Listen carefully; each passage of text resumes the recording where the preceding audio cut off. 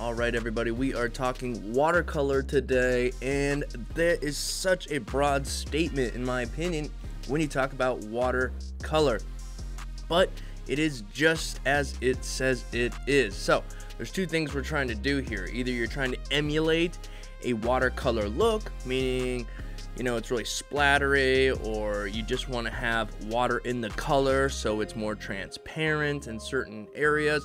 The piece we're working on today is a little mixture of both.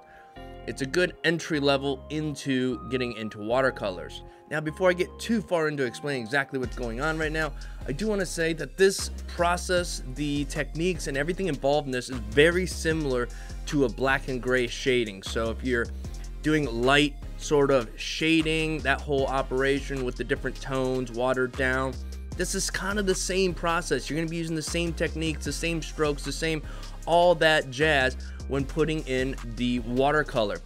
So let's talk a little bit about what we're doing right here. I have a 23 curved mag, I believe it is, and what I'm doing is I have my colors laid out. I know you can't see them here, but they're laid out on my table just like they normally would. I have the pinks, all the colors I'm going to be using, some light versions of those colors, and a whole bunch of different water cups.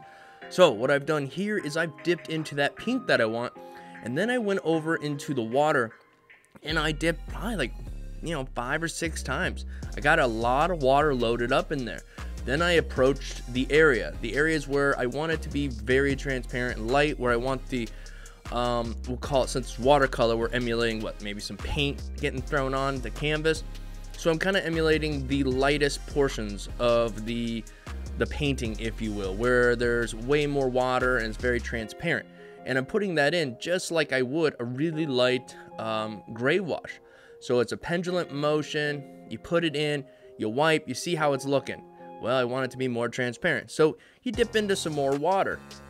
And one of the hardest things I think when trying to do this process, for me anyhow, was trying to be free with it, because you have to put color outside the lines. You have to do things that you wouldn't normally feel comfortable doing. I'm a very structured kind of individual for the most part when it comes to what I do. So for me to not put it wall-to-wall color or do exactly, what you're used to doing was tricky. It did take me a little bit to loosen up here in this process and get comfortable with putting color outside lines, making it look kind of a crazy, sort of messy but controlled thing here.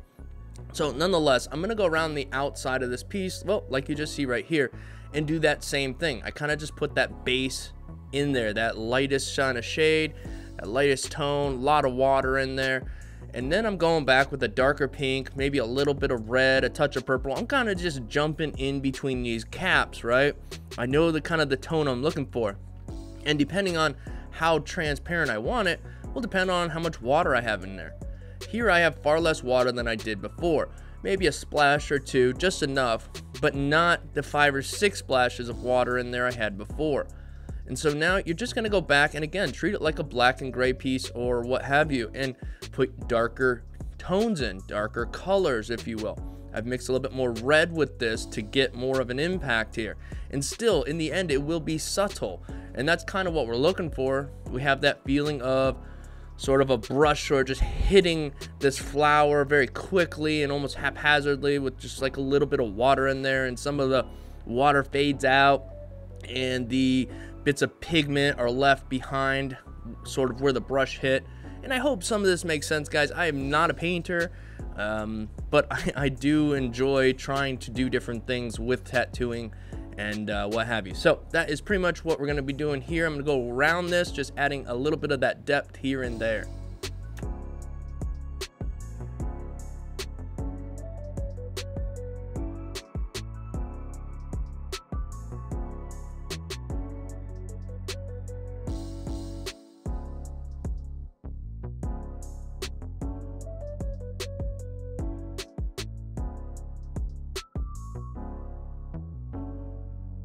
And here I've gone with even another tone, so now I have a bit more of a purple in there, and I'm just kind of pushing that around as well, just trying to get a little bit more depth to it, a little bit more colors happening in this piece right here. And again, once I put that base amount of water down, everything after that is a bit less, so less water, and when I'm really trying to get the darkest parts, where I really want it to be a lot more concentrated color, I won't put any water in there.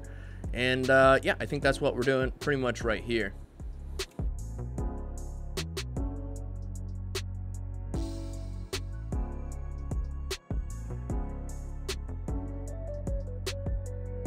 So there we have it. We pretty much have all the colors we want in there.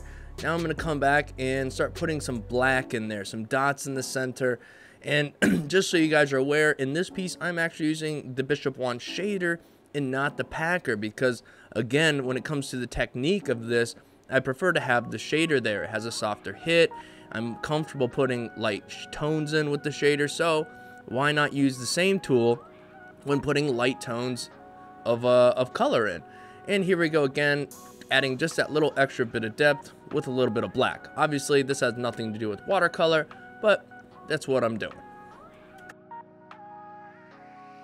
So here we're going to repeat the process again. I have this lavender sort of color that I have heavily watered down to get me the real light, transparent base tone. And that's what I'm saying. We go through, at least that's the technique I've developed here, is that I found it best to really just put the lightest bits down, the super transparent portions down, and then go back and kind of shape them a little bit. Put the spot where maybe the drop of paint fell, so it's the heaviest, densest color, and then this is the part where it kind of fades out with the water. Now there are a few ways to do this. You can use the same tone if you want, the same exact color, and just add less water, but I feel like that's good some spots, but it doesn't give you, in my opinion, a full look. It doesn't give you the full depth and range. So as you'll see here later, again, I use a bit of a darker purple, or I will mix my colors to get me the darker purple that I want. And this is also a layer game. Again, I'm using a very light lavender with a lot of water. And the tricky part is letting myself go outside the lines, letting this piece be loose and what have you, not so constructed. And I truly found it to be so much fun. It was probably one of the most fun experiences, because once you got the hang of it, there wasn't really any pressure. You're just enjoying it. You're looking at your reference. Obviously, it's good to have a reference so you know where you're putting these colors, even though it looks like it's out of control and it's free. You're still kind of following a reference, doing what you see, but enjoying it along the way. So again, here I've gone up to a little bit darker of a purple, still a little bit of water in here. I know it's probably hard to see, but this ink is watered down a little bit. Now that's going to be up to you. The best thing to do is pick that color, put a lot of water in there, heavy amount of water, hit the skin. The more water, the lighter it's gonna come out. So if it's coming out too light, you can always back off on the water, but if you go too dark, you can't exactly take it back out. You understand what I mean? I think you do. So nonetheless, that's essentially what's happening here. And I do this about 3 to 4 different times. Base tone, next layer, and then like a dark layer. But it's quick. I'm not beating the skin up. I'm using that shader so it has a softer hit on it. And again, once those pores are opened up, it doesn't take nearly as much effort to get that ink in there. And again, we're just creating those spots. So I like to think in this purple section, you kind of just like dabbed these spots with a paintbrush. So one spot's holding the majority of the pigment or paint, and then the rest is kind of spilled out a little bit. Now, there are many different ways to do watercolor. You can do it without any water at all, and you can just do it with different shades and whatnot, and shapes or what have you, because some people don't want that transparent look. They want to feel like there's splashes of color all over and it's falling all over, but they kind of want it to be super dense and visible. So that's when you just mess with your colors in general. So if you're doing a blue and you lay the blue down, and then maybe you want it to be kind of dark around the edge because that's where the water and that's where the ink is settling or what have you, then you put a darker tone out there. But in this case, this is more so water based, and it's more fun when they're water based in my opinion. But I encourage you guys to get a feel for this. Try it out. If you have experience doing black and gray and you have experience doing color, it should feel somewhat second nature, especially in a technique form. So again, here guys, this is that darkest purple. just kind of putting that in key spots, so giving it a little bit more depth of feel. And guys, we just carry on that same process. Watered down pinks, or in this case a watered down pink, and then I may add less and less water to get more of a darker area. Then you want to switch to maybe a darker pink and put some like little spots or whatever kind of effect you're trying to get. It's pretty much the color you're using. See, here we go, we got a darker pink in there just to kind of give that sort of hit of color look in different areas. Maybe a drop fell here and a drop fell there. Here, drop, there, drop, everywhere, drop, drop. Okay, anyhow, so that's that. Here's an example of, well, the tone with water is just so light it wouldn't work out. So I just used the exact tone. This is some sort of a seafoam green that was just not very dark. So I added no water and just went ahead and put that color in, then used other colors that were around that same tone, if you will, or what have you, and kind of threw that in as the darker parts and whatnot. Again, this isn't just another thing that you can do. It's up to you. Use water, use your imagination, whatever it is. And again, same here. Yellow, you can add a little bit of orange if you want to. Just whatever you got to do to get a little bit of depth here.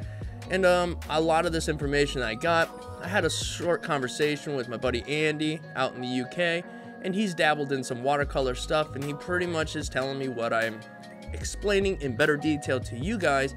And it really comes down to use a lot of water, get a feel for how things work, be free, enjoy the process, and try to have fun.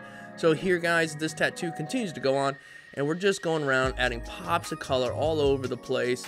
There's more tattoo below this, and that's it. That's it. You just need to find a way to let your mind go and be free while still, I guess, kind of reeling yourself in. And just like in any other tattoo, absolutely go back in, add some white here and there will absolutely make things pop. It just like it would in any other piece. A little bit of white goes a long way if you're smart about it. So again, you can see here, guys, just kind of splashes of color here and there, and in a controlled, non-controlled manner, and it can be a lot of fun, guys. If you guys enjoyed this video, give it a like, subscribe if you haven't already. Check out the Facebook and Instagram. You can see this tattoo and many others. Truly appreciate your support, guys. I hope this video helped you out. Until next time, peace.